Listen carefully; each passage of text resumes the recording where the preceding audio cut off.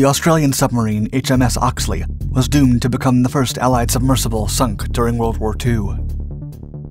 While on patrol off the coast of Norway, the Odin-class submarine was abruptly attacked as she peacefully recharged her batteries on the surface.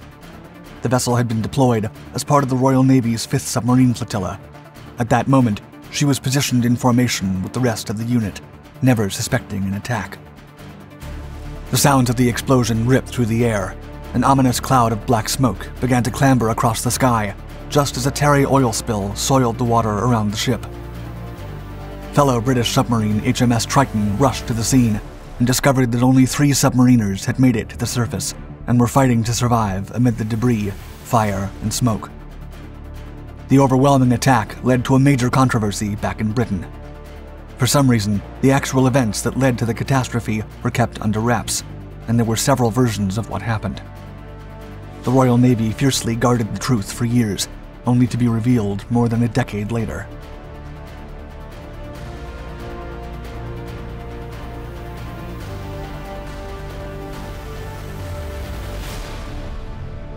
Troubled past.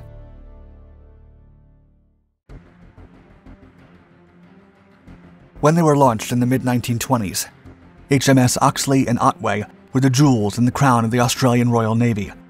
Australia had ordered the groundbreaking vessels in 1924 in an ambitious attempt to modernize its naval force to 20th century standards.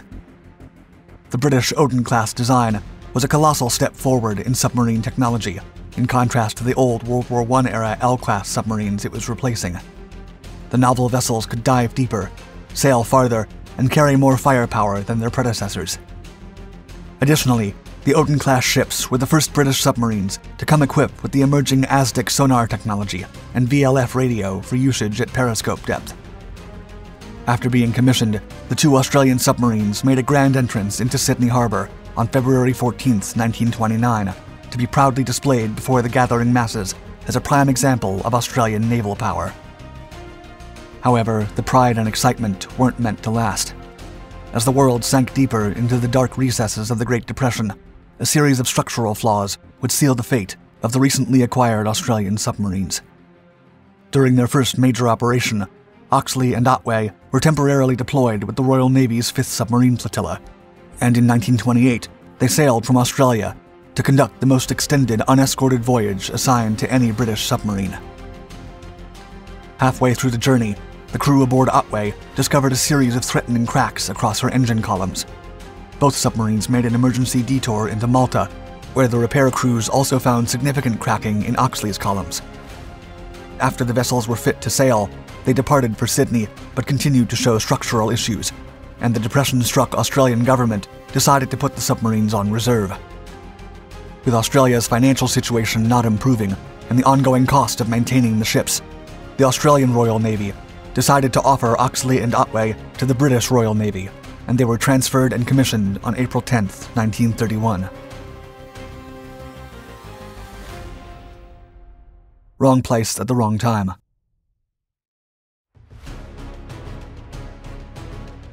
For the next 8 years, Oxley became part of the Royal Navy's 5th Submarine Flotilla, where she served in mostly uneventful patrols in the Northern Sea.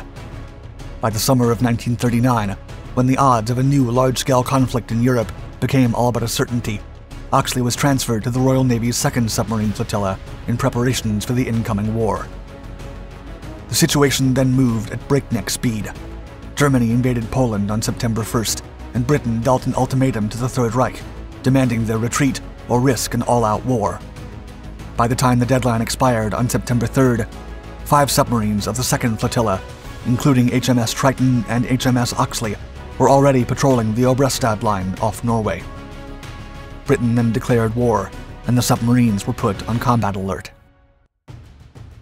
On September 10, 1939, just after 7 p.m., HMS Oxley surfaced to recharge her batteries.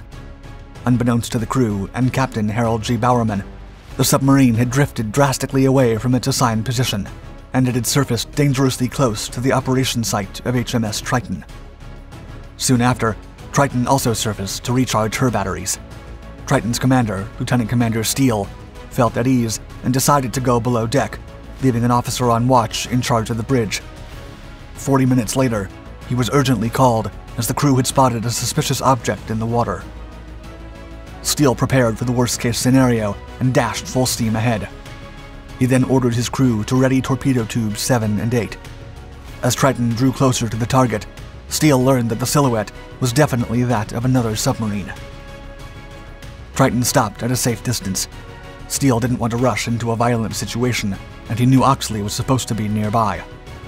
Although this unidentified vessel was not near the site where Oxley was instructed to patrol, he believed a human error could have taken the ship off course.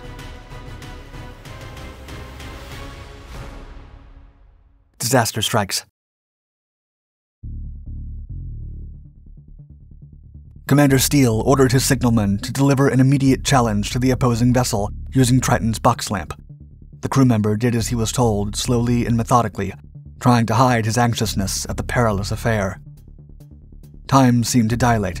The seconds dragged on for eons, and after 20 seconds of no response, Triton's crew looked at each other with palpable concern. Steele ordered a second challenge, but nothing happened. Meanwhile, Steele carefully studied the silhouette in the distance, vexed at the idea that it might be a friendly ship. However, he noticed it was trimmed down low and could not see the bow or general shape. He was also fairly certain the conning tower was not that of Oxley. Risking giving an enemy ship the upper hand, Steele threw one final challenge to the opposing submarine and ordered his crew to fire 3 green flares into the night sky, a significant message that could not be ignored. 15 seconds passed, and again there wasn't even the slightest response from the other side. Steele was now sure that he was facing a German U-boat and ordered his torpedo men to fire at once. The projectiles darted through the water, leaving behind a menacing trail, and 40 seconds later, a deafening explosion ripped through the air. One torpedo had found its target. A column of black smoke appeared on the horizon. As Triton approached to investigate, her crew could see a sinking wreck amid a growing oil spill. That's when Triton's crew heard cries for help, and they were in English. For a few seconds, the crew of the attacking submarine stood paralyzed by fear and surprise, but then they bolted into action. Using Triton's searchlight, the team revealed 3 British sailors, swimming away from the debris, oil, and smoke. Sailors Guy Watkins and Harry Stacy immediately tied a rope around their torsos and dove into the murky waters to rescue their comrades. They were able to pull out Oxley's captain and a sailor. However, the third man, Lieutenant Manley, was suddenly swallowed by the sea before the rescuers could reach him. Neither his body nor that of any of the other 53 members of the Oxley's crew would be found.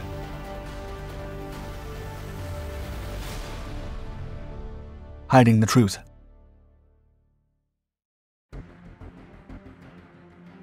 The humiliating disaster led to a broad investigation, and a board of inquiry assembled on board HMS Cochrane on September 23, 1939, where 11 witnesses, 9 from Triton and 2 from Oxley, provided their accounts of the events of that day.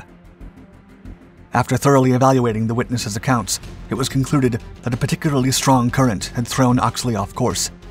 Still, Oxley's navigator was assigned 10% of the blame for not using nearby landmarks to identify that his ship was out of position. The other 90% of the blame went to Lieutenant Manley, Oxley's watch officer in turn, who had failed to spot the numerous attempts by Triton to identify the submarine. The investigation revealed that at the last second, Manley had sighted Triton's signals and fired a flare that failed to ignite.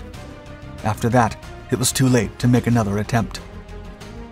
Commander Steele and his crew were exonerated from any blame. The Board of Inquiry decided he did everything he could to identify his ship and only resorted to an attack when all other options had been exhausted.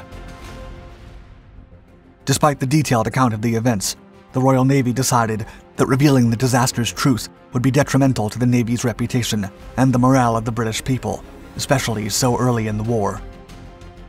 As such, it was publicly claimed that Oxley had sunk after an unexpected malfunction caused a massive explosion inside her engine room. Years later, after the war had ended, the Royal Navy changed its story and admitted that Oxley had been in a freak accident involving a mid-ocean collision with Triton. The incident reportedly led to its sinking.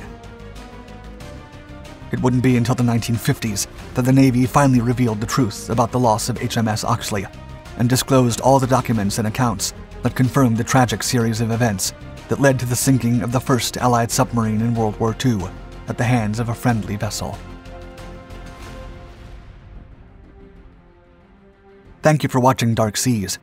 For more wartime mysteries, epic battles, and the most groundbreaking weapons used on the front lines, tap on your screen and check out our other Dark Documentaries channels. We publish new content regularly, so don't hesitate to subscribe, hit the notification bell, and stay tuned for more.